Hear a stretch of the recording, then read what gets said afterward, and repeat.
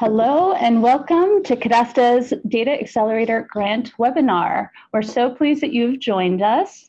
But before we get started, we'd like to run through a few housekeeping items. So please check that your audio is working and that you can hear me clearly. Please note that there is a question and answer function. So add your questions at any time in that box, and you can upvote those questions to move the question up to the top of the list. And also note that we will be asking 2 questions via our poll function, and we ask that you answer those as they appear.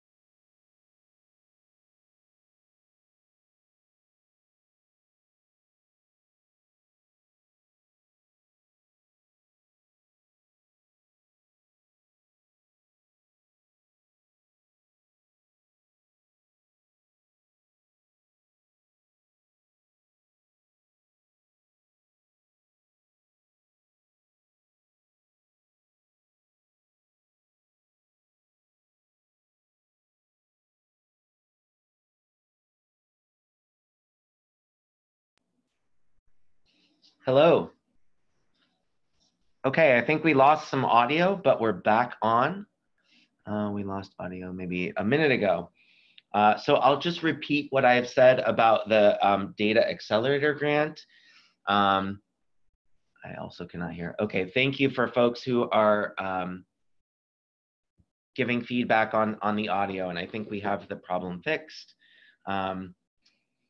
Going back though, for folks who maybe have missed it, Cadasta's Data Accelerator grant, which is part of the Land Rights Challenge Fund, is essentially designed to help support our partner organizations in completing their data collection activities. Cadasta, in the last 4 years, has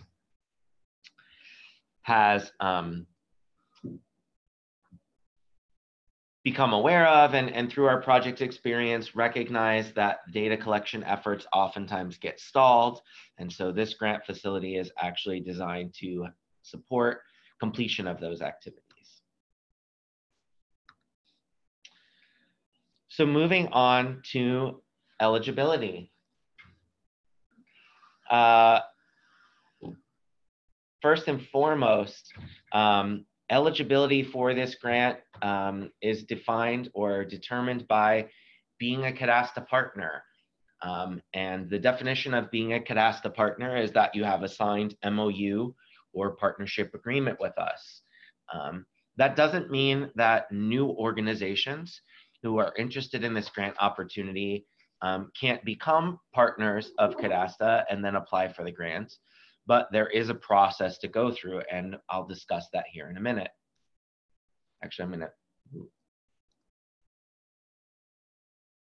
gonna.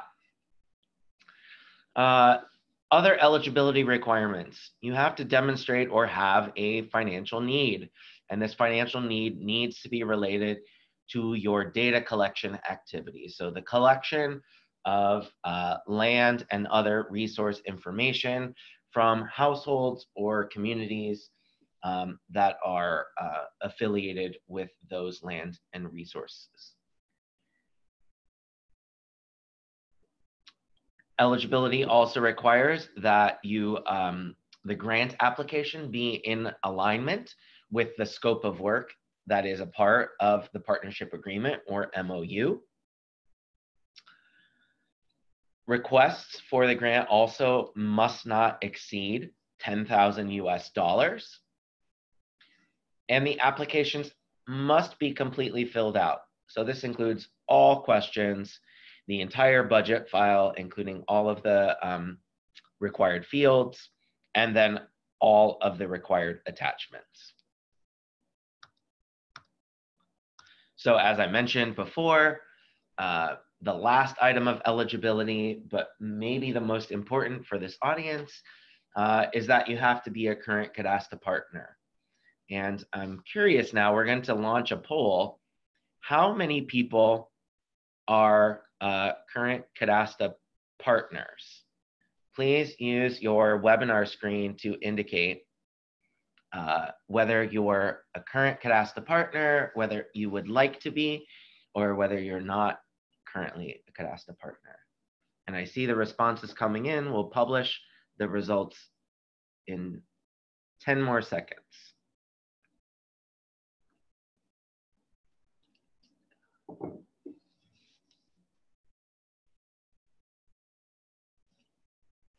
All right, ending the poll in 3, 2, 1. And I'm going to share the results. So it looks like we have a small amount of people who are current partners, small group of folks who are not current partners, but then the large chunk of you are not current partners, but you'd like to be, and that's really fantastic. I'm glad we asked that question. The next slide will be for all of you folks who are not current partners, but are looking to become part of our partnership network. Perfect. So this is the overview of how to become a Cadasta partner. First of all, it requires a preliminary discussion. So the first step is that you express interest. And many of you have done that through the grant application process or by participating in this webinar. But submit a formal request of a desire to work with Cadasta and to develop a partnership. And the first step of the process is to host an introductory meeting where we can go over your organizational needs, the project requirements that you have, your mission, the scope of work, timeline, technological capabilities, and other things on your end. And likewise, we will bring to that meeting an overview of Cadasta's tools and our technology platforms. After that meeting, both parties would evaluate the partnership opportunity and they'll make a decision whether to proceed or not. If both parties go forward at that point, you move into the assessment phase of becoming a Cadasta partner. And during this phase, we provide a full demonstration of our technology tools so that you can get an idea of whether the technology is appropriate for your needs or not. And we would also review all of our data privacy and data governance matters. If at that point the technology, you determine that the technology meets your needs, you would then complete a partner intake form, which provides our team at Cadasta with more details about your organization and the specific requirements, both technologically and from an implementation standpoint. And after that phase is complete, again, both parties reevaluate the partnership opportunity and they decide whether or not they want to move forward. Again, assuming that both parties agree to move forward, the last phase of becoming a Cadasta partner is to develop and finalize an agreement with us. And so we would draft a partnership agreement that is then sent to the potential partner for review. And then we negotiate through comments or changes and any necessary edits that are required, on both sides. Once that's finalized, the agreement is then signed by both parties, and then you can officially become a Cadasta partner, or you officially meet the definition of a Cadasta partner. And it's at that time that you would be newly eligible for the Data Accelerator grant.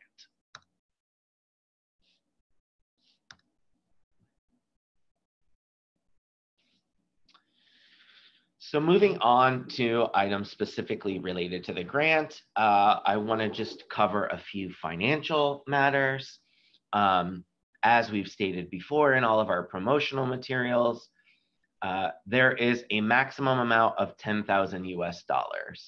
And I would say that, or I would recommend or suggest that folks try to evaluate their needs and come in at under the $10,000, just because we have a finite amount of resources to dedicate for this grant.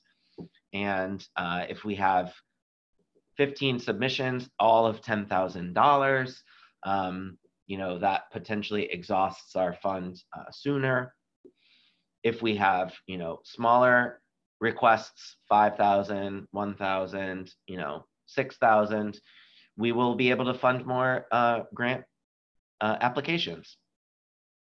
So 10,000 is the maximum, but we do encourage folks to come in underneath that ceiling. Allowable costs for the grant include data collection equipment.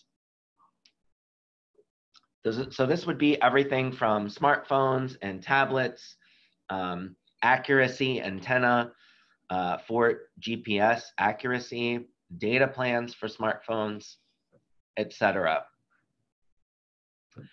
But the equipment, as a reminder, must be related to the data collection activities. The other allowable cost is around staffing for data collection activities, and this can include wages for enumerators. It can include wages for staff, but only for their time related to data collection activities as it pertains to this grant. It may also include travel to the project site if you're traveling far away from your main office or from staff homes. Unallowable costs for this grant include management costs and any overhead. So we will not accept any budgets that include items that are unallowable. This is a good checklist for potential applicants. Once you've completed all of the required questions on the application and in the budget Excel file, it'd be a good practice to come to this checklist here, or this screen, and make sure that all of your items comply with these requirements. So the list of 4 includes: applications must contain a summary of what you've done so far, your organizational history related to data collection.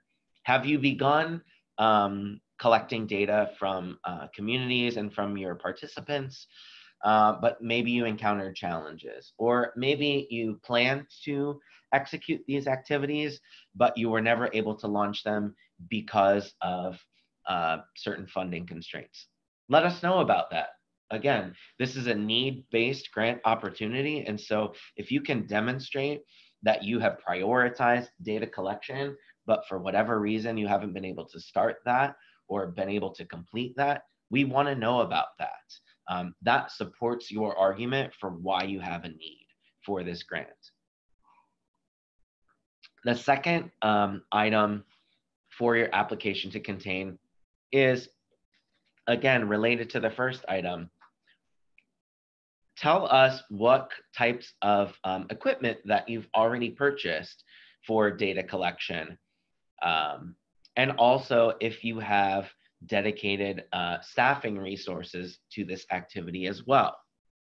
Again, we want to know what you've done previously, what your plans are, and how this grant will help facilitate those kinds of plans that you have. Third item to make sure you contain in your application is the description of the requested equipment. So we need to know what type of equipment you're requesting, how many of them, and then also why that specific piece of equipment will help you achieve your project goals. If you feel that you need a $2,000 piece of equipment, let us know why. I'm not recommending that you do that, but I'm using that as an example. If you're asking for something, make sure that you explain why that specific piece of equipment is needed for your project activities. And lastly,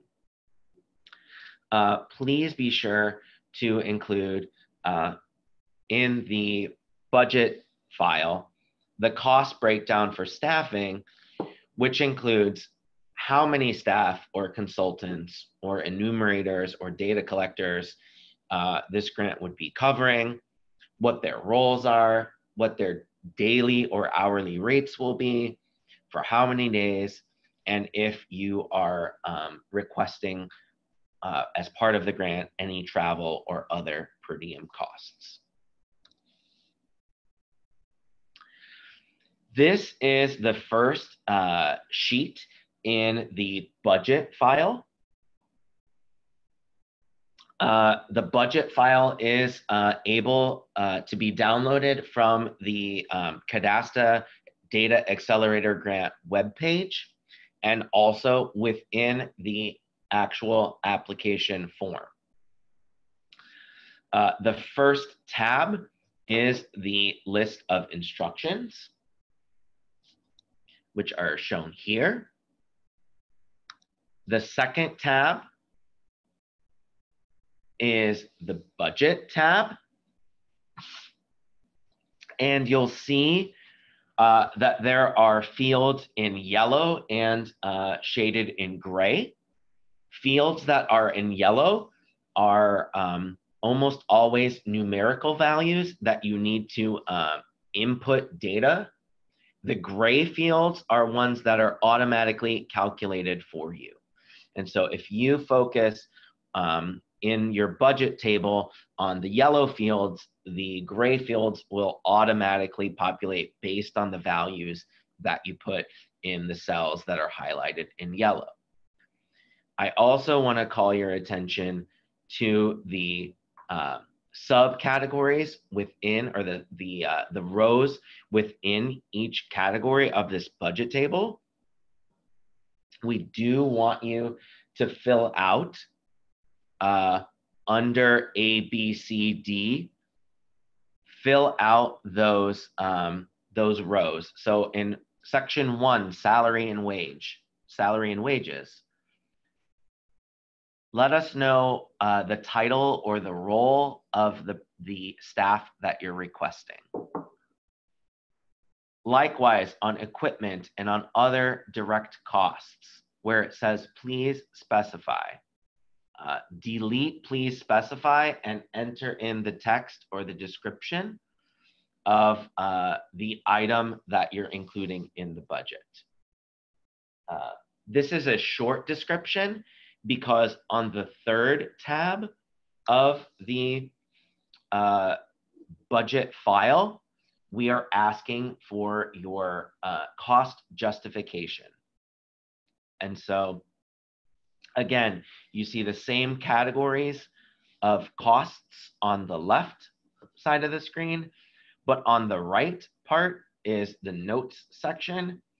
And we encourage you to give as much detail as you feel is necessary and will support your application in the notes section of this file. If you are requesting as part of your grant, you know, a full $10,000 for the staff to collect data from the communities that you're working in, tell us who those staff are, how many, what their hourly rate is, etc. Be sure to be as descriptive in the notes section as possible. A 1 or 2 sentence description is probably not sufficient enough. So do use this note section to give us the full picture of salaries or equipment that you need. And then also anything that you are describing, if it is a piece of equipment, technology, or otherwise, be sure to obtain quotes for that equipment and include those as attachments to your grant application submission. We need to be able to verify that the quotes that you're giving us for your equipment are indeed valid or reasonable. So please provide that supplemental item with your grant application. Lastly, I want to point out that at the top of this page, and I think at the top of others, is a foreign exchange conversion rate cell.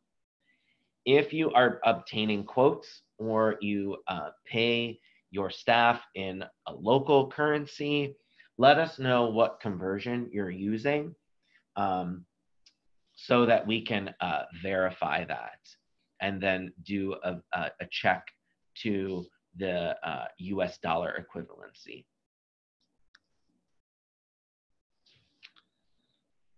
So on process and timeline, this grant fund is open.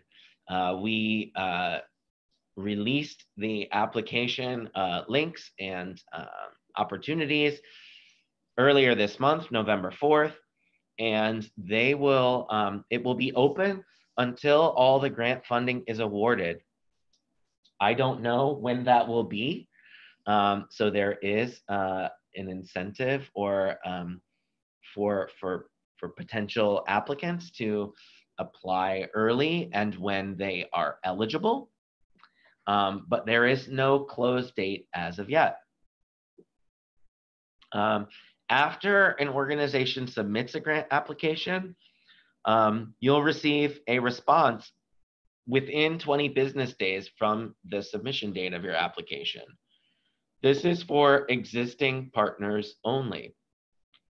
New partners, as we explained at the beginning of the call, do need to go through the partnership onboarding process first. And as soon as a partnership agreement has been signed, if a grant application has been submitted from a new organization, we will only review that application within 20 business days after your partnership agreement has been signed. For both new and current Cadasta partners, we've said you can expect a response within 20 business days as long as there is a current partnership agreement in place. Response letters for successful grant applications are going to include a due diligence checklist, which we have linked on our website. We need to conduct some internal financial due diligence on our potential grant awardees. And so that will be part of the successful application response letter. And the terms and condition of any grant will be made by amendment to the current partnership agreement. So we'll essentially add an exhibit onto the existing partnership agreement that then updates the terms and conditions of your partnership with Cadasta. Once a grant is awarded, the funds are distributed in 2 installments. The first installment is made on award, and the second installment is made only after we can verify that your data collection efforts have been concluded. And we would do that by logging into our technology tools to ensure that data has been captured by your staff and representing the target communities that you work in. And one last point on the process and timeline is that your data collection activities have to occur within 3 months of training by Cadasta. And this training could be in person or virtual. And it's worth saying that any training related to this grant, whether it is virtual or in person, is awarded to Data Accelerator grantees without any cost. Grant evaluation criteria. So these Data Accelerator grants, it's, I believe, quite a simple evaluation process. It hinges on 3 different items. And these are in line with Cadasta's 3-year strategic plan. The first evaluation criteria is impact. You have to be a project or proposing an activity that advances the security of land rights, resource rights, or other tenure security for vulnerable populations. The second evaluation criteria is financial need. You have to demonstrate that you have an acute need for funds from Cadasta to support this activity. And specifically, data collection activities that you want to carry out or that you're planning will be delayed or will not occur if you don't receive this support from Cadasta for equipment and or staffing. And then the last evaluation criteria, and this is maybe the most important, is that you have to have realistic budgets and cost explanations for us to understand. As we've said before, this is a need-based opportunity, and your financial request needs to make sense to us in order for us to favorably approve the request.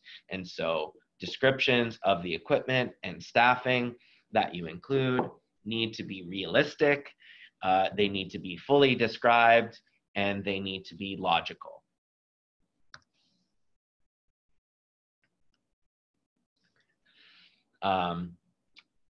Once we issue a grant, if you're successful in your application, I'm going to very quickly run through these last two slides before we get to Q&A to go over the grantee responsibilities. So if you are awarded a grant, first and foremost, you have to use the funds properly. And we will work with you on that partially by conducting the due diligence, but also by working with you after award to make sure that you have the right financial controls and practices in place. You have to be fully responsible for implementing the project or the grant in accordance with the scope of work that we've agreed upon. You have to use funds only for the activities that you've requested them for. You need to provide timely financial and program reporting to Cadasta as the project activities commence and are ongoing. You must verify possession of any equipment purchased, including the serial numbers, on an annual basis through 2021. This is a requirement of our funders, the UK Department for International Development and the Omidyar Network. This is a requirement that they ask for from us, and so we in turn, in using their funds to give to you, need to ask you to comply with the same requirement. You have to retain possession of any equipment that is purchased through this grant through 2021, and you have to agree to use it in purposes that are in line with your organization's mission. We recognize that this is equipment that's used for a data collection activity, and that activity will end at some point. But the intent behind this responsibility statement is that you are using the equipment after this grant activity for means or uses that continue to support securing land rights or resource rights or something else in line with your mission, not for personal use, for example. You have to provide, as a grantee, communication materials on your project implementation, and this includes photographs, quotations from either data collectors or project beneficiaries, videos, success stories, other promotional material that you can use and that Cadasta can use as a part of its corporate communications.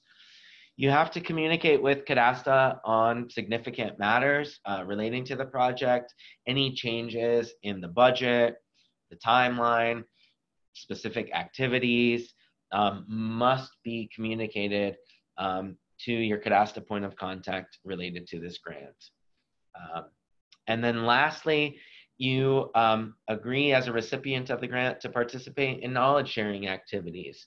So it's our intent that grantees are learning not just from us as a grantor, but from other grantees, from one another. And as a successful grantee, you agree to participate in any activities that we host that supports knowledge sharing between grantees. So with that, I will open the webinar up for questions. I believe we have maybe about 25 minutes left. And as a reminder, you can ask questions in the Q&A chat box on your webinar. And so we have 3 questions so far. The first one is about attaching quotes for equipment. And so the specific question is, where did you say we should attach the quotes? So inside the grant application is a button to add attachments, files. This must include the budget file template, but it also should include the quotes or any supplementary documentation to your budget file. And so that happens right in the application form. There's a link to upload any and all files that you deem necessary. So moving on to the next question. Is there a specific type of equipment suggested by Cadasta? We do have a list of equipment that is we have found in our previous experience is best use. And so we can provide those specifications if you request them. And so yes, we do have some equipment specifications that we have used previously and work well with our technology. I will say as another suggestion, because in our experience, we found that tablets actually work better for data collection than smartphones do, only because of the larger screen size. And if you're filling out a questionnaire form or you're asking your community households survey questions and looking at maps and other things, we have found that it does help to have a larger screen size. And so tablets are a recommendation that we give to partners as opposed to smartphones, if that's an option for you. We don't oppose or not work with smartphones, but we found that many organizations that we've previously worked with prefer to use tablets for their data collection activities. Next question, can you explain more about the partnership agreement MOU with Cadasta for new partner organizations? I'm happy to do that, and I think what I will do is go back to that screen. We just developed this step-by-step process on our internally, and so this now appears on our website. You'll be able to print this this screen as a PDF infographic. But how to become a Cadasta partner? It's essentially a discussion with us. We need to ensure that you are doing work that is in line with our organizational mission. And we also want to, we are also using this process or this time for you to see what our technology is and what it is not, and to determine if that meets your need or not. And so the steps are to, first have a preliminary discussion, then go into an assessment phase where you evaluate our technology project, we evaluate your project requirements and ensure that it's a fit. And then assuming that it is, we would go forward with developing and finalizing a partnership agreement.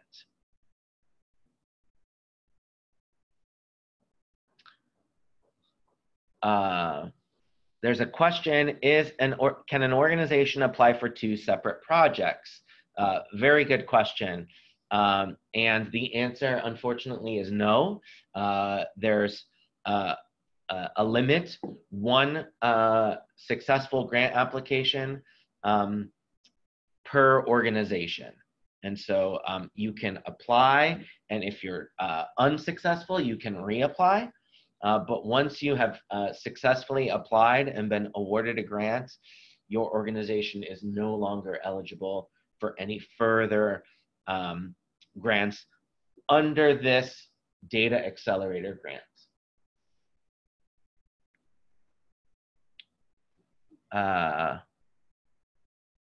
How can we verify that we have a partnership agreement finalized and already in place? Great question from an existing partner. The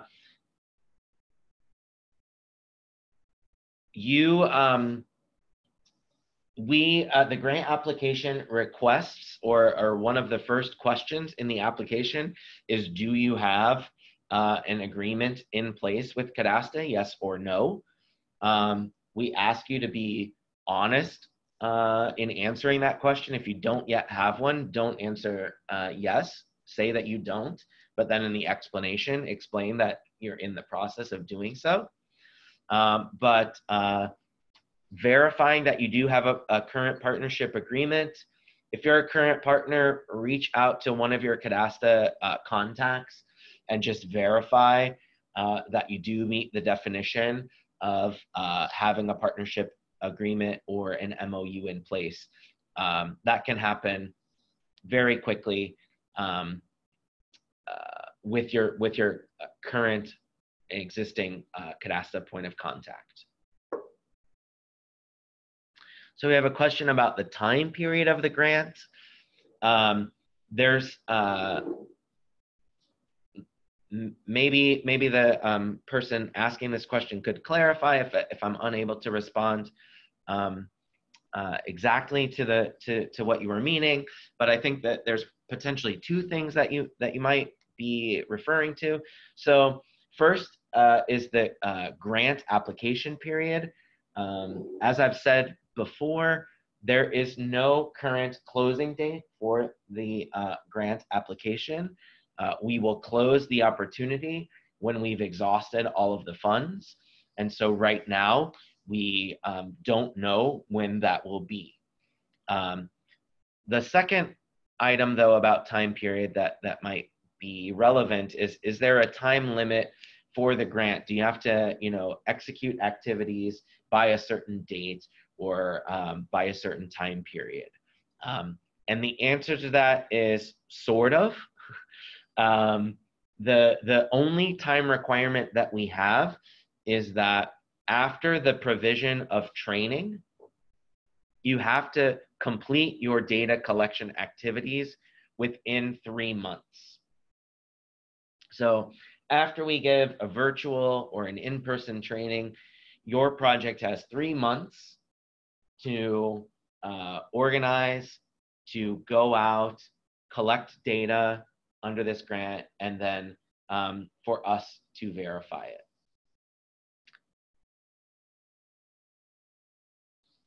All right, a question. Does the Cadasta technology include software that is accessible by any users?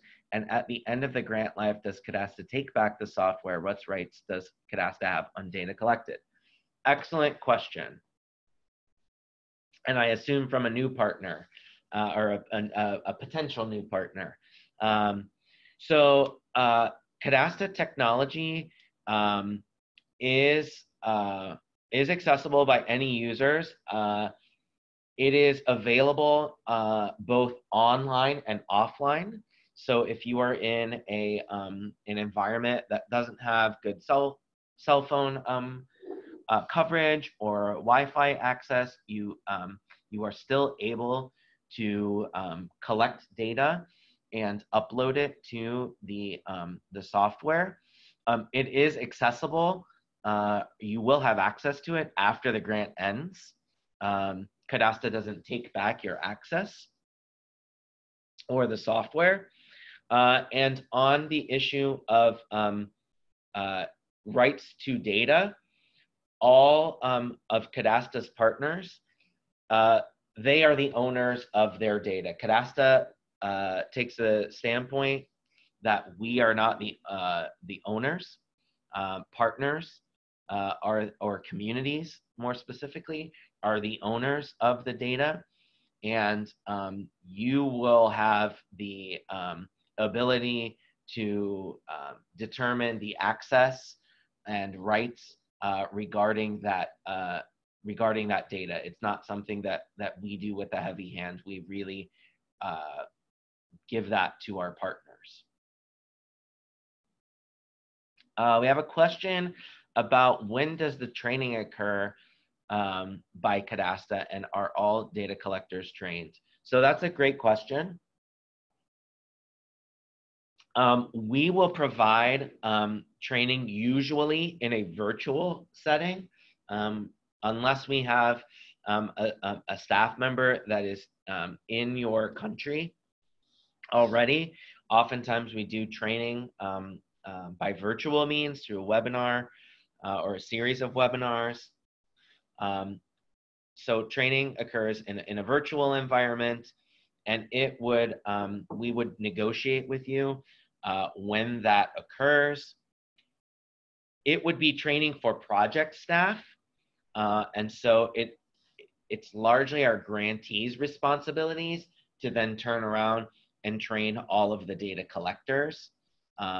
The usual environment is that we train, a small project team of maybe maximum three people probably. And then those 3 people, once they become familiar and understand how to collect data using the software, then host a local training with all of the data collectors. Say there's 20 of them, and the 3 people that have been trained by Cadasta will train the 20 data collectors on site, and then those 20 data collectors go out and complete the surveys. Question: Can you apply as an individual? Or does it have to be under an organization? Also a great question. Applications are only accepted from organizations that are working in advancing land or resource rights. So you have to be an organization. You cannot apply as an individual. How can we verify whether we have a proper partnership agreement in place? I think I've covered this already, but please just reach out to your if you're a current partner, reach out to your current Cadasta contact and verify that you do have the partnership agreement in place and that you're eligible to apply for the Data Accelerator grant. That's something that your program specialist or your trainer should be able to easily answer. Okay, we have a question, 2 questions pertaining to this grant. Are you looking to collaborate with organizations, or can I sign up as an individual? Okay, that was a previous question. We are only looking to award these grants to organizations, and so please be a part of an organization that's working on this issue. And the second question: as a filmmaker working on environment and forest rights of local communities, are you also open to efforts that aim at collecting data during the project and eventually made into visual material that can be used as presentations? Absolutely. That is why one of the requirements for the grant is to work with our team, and specifically Madeline, who spoke at the beginning of this webinar, to create video, photographs, and other story content that can be used to promote your work our collective work and the efforts to document and provide evidence around land and resource rights, including forests, like the example you've said. Question about, the partnership agreement form, and that the one on the website is a lot of legal paperwork. I agree with you. I understand that that pain point. The partnership agreement on the website is meant to be a sample or an example of the agreement that is required in order to be eligible for this grant. You do still have to go through the process of becoming a partner, and the agreement is only the final step of that process. I do understand that it's a lot of legal terminology, and we have done our best to make sure that it only contains the essential elements. But unfortunately, it is a 6-page document, not including the attachments. There's not a lot that we can do in order to shorten that, but I do think that most of the terms and conditions are fairly standard, and most partners that we have worked with previously don't have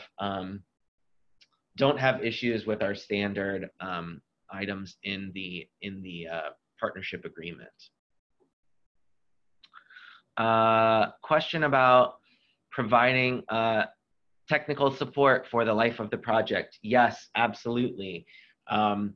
Once you become a Cadasta partner and are successful in being awarded a grant, we will support you not just with training on the front end, but yes, you will have a Cadasta staff member supporting you and available for technical assistance during the life of your project or during the life of your grant. So there's a question about regarding budget. Are computers used in data collection and visualization as an allowable cost? That's a great question. We definitely have focused or recommended that the priority be on data collection tools, so those being smartphones or tablets. You would have to, if a computer was to be requested, you would have to include in your justification why a computer is necessary instead of or in addition to tablets or mobile phones. So I'm not going to say that it's not allowed, but you would have to provide a very strong justification for why the computer is needed, and specifically related to monitoring data collection. I note that you have visualization in your question, and while I agree that visualization is an important activity, it is not the focus of this grant, and so if the computer is used solely for that purpose, it would likely not be sufficiently justified under this grant. The second question related to budget: do staff and consultant rates have to be in a daily rate or in another format, for example, monthly stipend? We are agnostic as to how you give us your staffing rates, whether it's hourly, whether it's daily or monthly. You just need to explain to us which unit of time you are using, and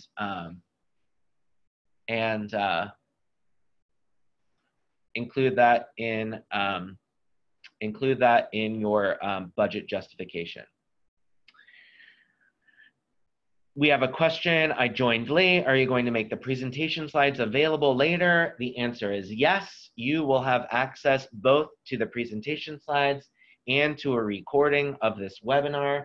We will send that out to all participants who registered for the webinar, whether they were able to participate or not, and then both the webinar recording and the presentation slides will be available on our website as well. Question, can a law firm representing a local community asserting collective land rights as indigenous tribals people in a court case apply for a grant on behalf of the community? Cultural mapping is needed to identify their land boundary and ownership. Can Cadasta technology be used to do this cultural mapping or help pay someone to do this? And can the data be used to help support the court case as evidence? This is a great example of a use case. And the short answer to this is yes. Cadasta works with other indigenous communities working to provide evidence of their claims. Sometimes not in a court case, but we actually do have another use case where they're trying to create evidence for a court case. And so this is very much in line with our existing work and something that would be possible under a new partnership agreement.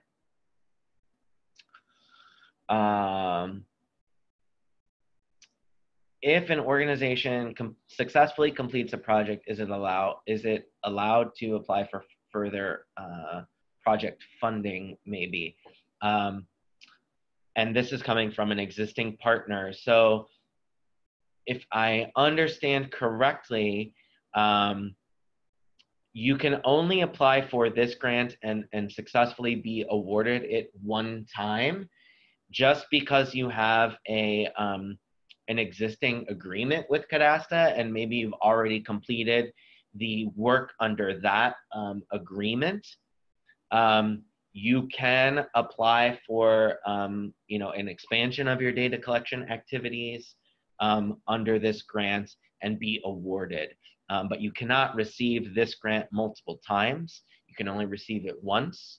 But you can work with Cadasta previously on an unfunded project and then apply for this as a funded opportunity.